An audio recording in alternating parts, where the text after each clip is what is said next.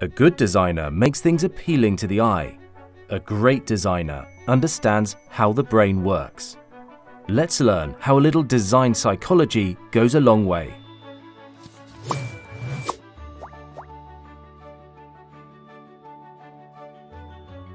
What happens when someone sees your design?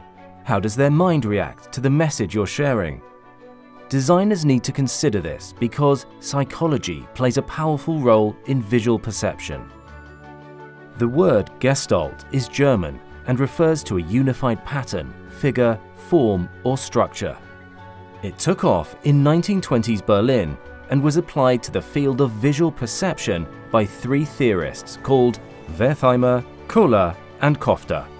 They asked, how do we understand the world around us and comprehend all the different signals coming to us at the same time?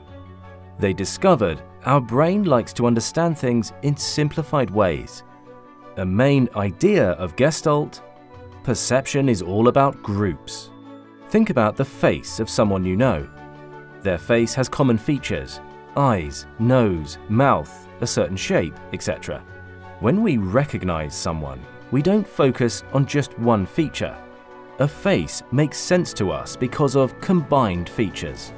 This is the essence of Gestalt theory. Our mind perceives everything in its simplest form. It groups things together and fills in gaps. Here, the triangle is the obvious shape people see, but there is no triangle.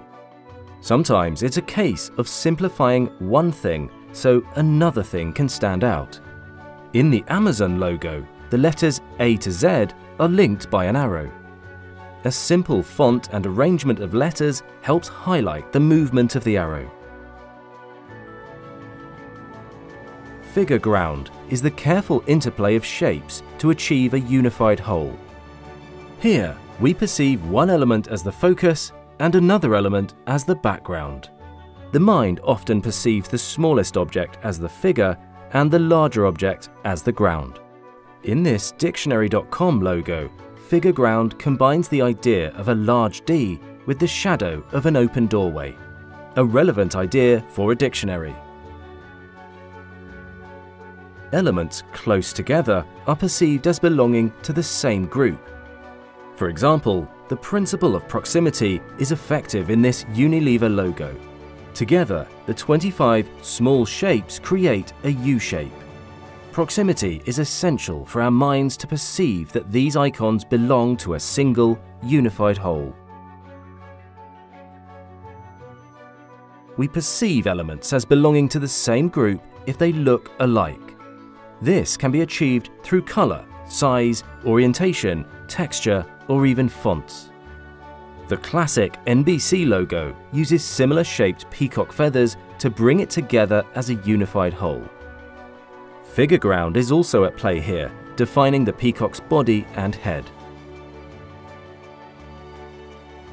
In Gestalt theory, closure is about the brain's inclination to complete a shape or object even if some parts are missing. WWF relies on our perception of the closed shapes to create the panda. Areas of blank space here are called negative space. Negative space is essential to the concept of closure. In this FedEx logo, our mind perceives the arrow in the negative space between the E and X. Our mind also perceives a group when unique elements combine to create movement or direction. Shapes following the same path are unified. The MasterCard logo achieves unity because the shapes appear to be joining or moving together. Coca-Cola has a strong, continuous quality, making each letter feel part of the whole. Symmetrical elements are perceived as part of the same group and are visually pleasing because they are balanced. These logos rely on symmetry and order for success. Symmetry is achieved when it seems like the design is halved and each side is a mirror. Design isn't accidental. Start looking at the world around you and notice how Gestalt theory is used to strengthen and simplify designs. The more you notice, the more you can use it in your own work.